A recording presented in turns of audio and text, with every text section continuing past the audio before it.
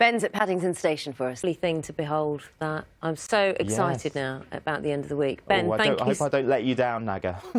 Not this time. Let's hope not, eh? No. Ben, thanks so much. Thanks, Ben. Minutes past 8 Saturday morning. Lots of people, Ben, doing lots of things this weekend. Lots of festivals, lots of events happening. How's it looking?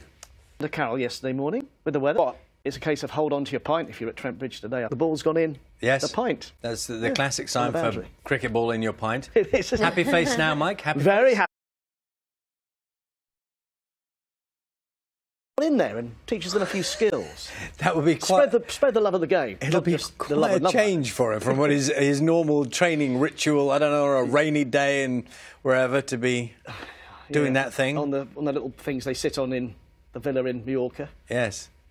Be nice, why not? It's always good to do something different. Yeah, branch out. Thank you very much. He can come back to rugby league. Yeah, he's got the option, hasn't he? Yeah. But, you know, professional football, you were signed up, I'm sure. Was it to Crawley? Yeah. So you're the expert, when I was I'm young, assuming. and I tried to have a go last year as well. You're the expert, I'm assuming. So what's the tips? Well, wrapped up the series potentially if they win this second test against New Zealand.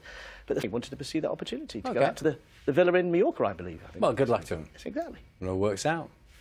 Mike, we'll see you later on. Thank you.